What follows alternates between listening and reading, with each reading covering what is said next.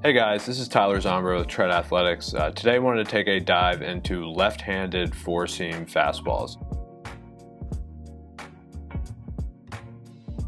We've been touching on each pitch type, and today looking at lefty specifically, kind of the same trend that we anticipate with four-seam fastballs. So we know that velocity, vertical break, and vertical approach angle are going to be those outlier qualities that are really sustainable with four-seam fastball success. Just to kind of recap some of those that we're looking at, for velocity wise at the big league level, you're looking at about 93 plus miles an hour to really get that bump in whiff rate and decrease in WOBA.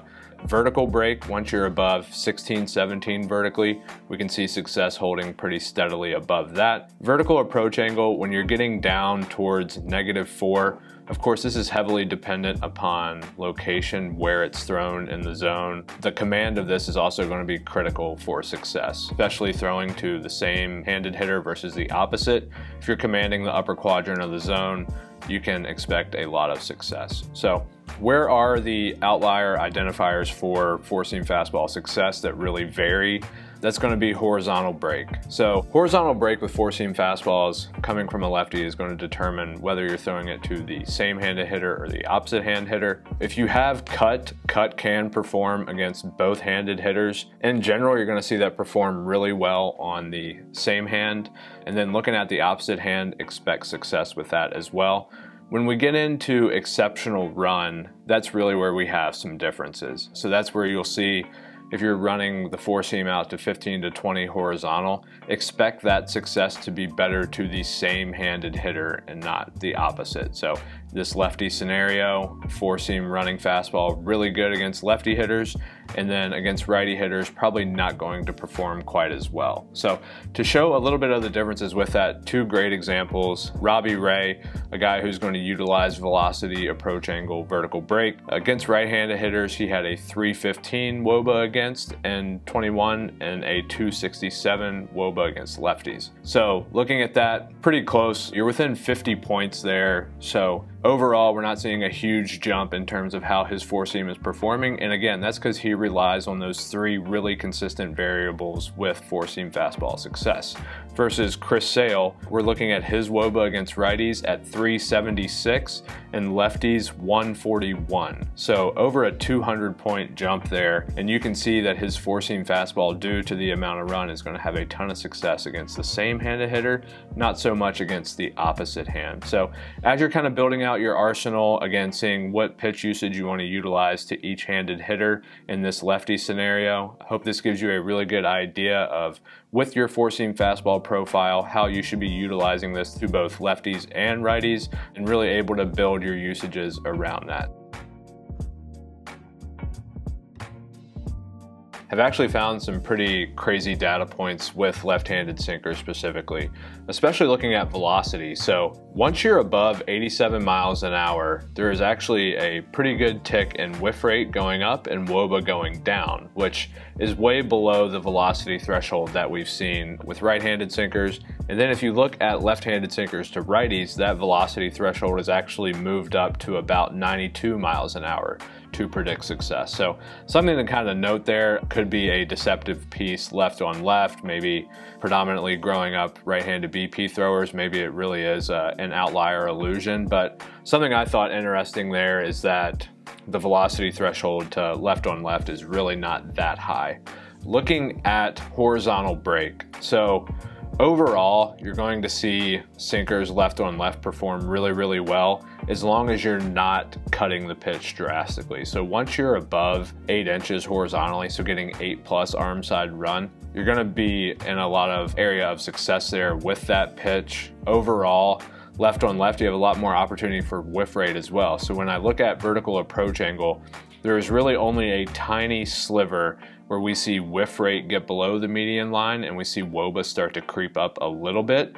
And that's basically where we're just assuming that the pitch has flattened out or it's in the dead middle of the zone. Otherwise, on that vertical approach angle scale, we're seeing whiff rate and WOBA both being really good spots for left on left. So wanted to talk about two different examples of left-handed sinkers and how they perform. So first guy is Josh Fleming, and with Josh Fleming, his WOBA against left-handed hitters was 311. Against righties, it was 335. So something we're starting to see here trend-wise with sinker ball guys is if they're relying on a decent amount of seam shift, in general, that's going to perform pretty much the same to both-handed hitters. So that's more of that, not too much horizontal break, but more of that deceptive depth quality. And then looking at lower slot guys, so Aaron Loop is an example of a low slot lefty. With his sinker, he had a 190 WOBA against to left-handed batters, and to righties it was 288. So you can see there from the lower slot, right-handed hitters are doing much well. Of course, you're looking at a scenario where you're utilizing pinch hitters, guys who have better platoon advantages against these unique slot guys. But in general, for the lower slot guy, you're going to see a bigger separation of how it performs to a righty versus a lefty. And then the seam shift guys, we can see they're staying pretty consistent with that. So overall, with left-handed sinkers, again, as long as you're not cutting it, it's above 87 miles an hour and you're not throwing it in the dead central part of the zone and it's flattening out, probably going to have a ton of success with this pitch. So again, these numbers really stood out to me, jumping more so than the right-handed sinker examples. So that's what we have for left-handed sinkers.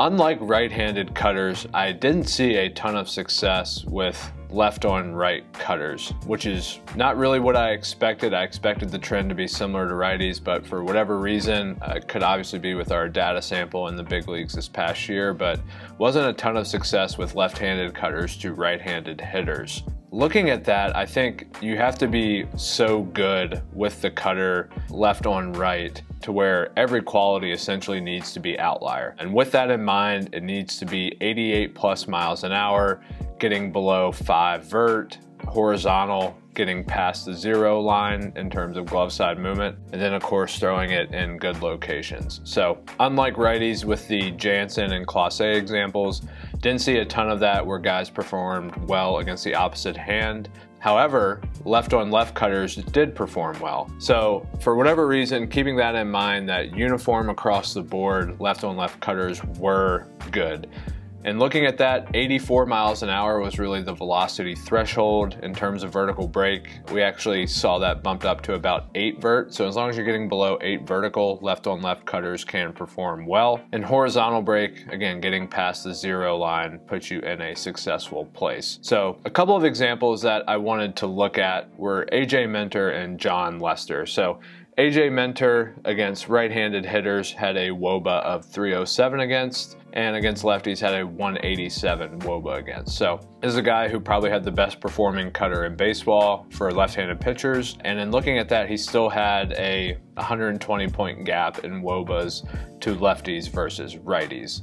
John Lester provides a pretty unique example because I think he kind of hits on that trend I talked about where the cutter really has to be elite to be good to right-handed hitters from the lefty. And looking at that last year, John Lester's WOBA against to right-handed hitters was 464 and to lefties it was 196. So almost a 300 point gap there. Obviously that's a huge difference. Again, that cutter has to be so good to perform well left on right. However, if you go back and look at John Lester's cutter from 2016, it had a 288 WOBA against with right-handed batters. So nearly 200 points less than where he was at this past year. And a lot of that has to do with the velocity trade-off. You're looking at where he went from averaging historically pushing 88, 89 miles an hour on average with the cutter to last year being 86.5. So about a 2.5, 3 mile an hour drop really hurt the success of that left-handed cutter to right-handed hitters. So in general, with left-handed cutters, probably something you're going to isolate left on left. Really has to be outlier pitch quality or thrown in really good spots to perform well to right-handed batters. So that's what we have for left-handed cutters. Again, make sure you're using them wisely. Thank you guys for watching, and we'll see you in the next video.